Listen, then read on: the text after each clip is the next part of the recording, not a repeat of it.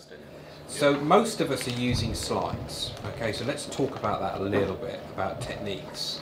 And that is, the slide should definitely be more of a reminder of the flow, where you are, main points.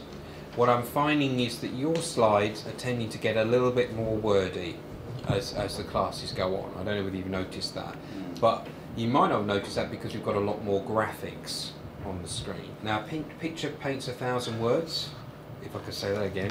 So, but I won't, because I'll probably trip over it again. The fact is that you just put a picture up there, what's that? And then you've got to make sure that there's you and the screen in the room. Yep. Yeah, so, and John, you mentioned they're looking up and everything, and that's true. They look at the screen, but how do you get the attention back to you? And that is with movement, asking questions, and switching off the screen. Make your point, switch it off, stand where the screen was, and switch it back on again.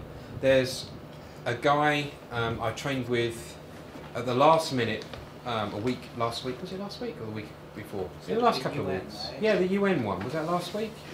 Anyway, it doesn't matter when he was. And he had the clicker in his hand. He'd go, okay, right, so now we're going to talk about this point over here, and he'd switch it off, and he'd stand here. What do you think about such and such? Yeah, okay, great. Couple of ideas, click back on.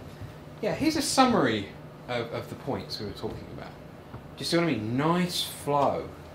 Really, he went side to side because the room wouldn't let him go forwards. I like to do an arc, but everyone has their stroll.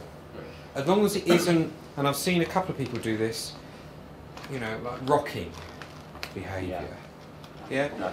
But if that goes off, you have to get the attention, and that's really important. So that's one of the slides. 2 is you shouldn't read them. They should just be on the screen.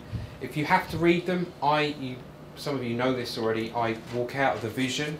So I just want you to take a few moments to read what's up on the screen while I'm eliminating myself from the equation, and then come back in. So what did you think of that? What were the things that stood out for you on there? And you can leave it up or hide it for that.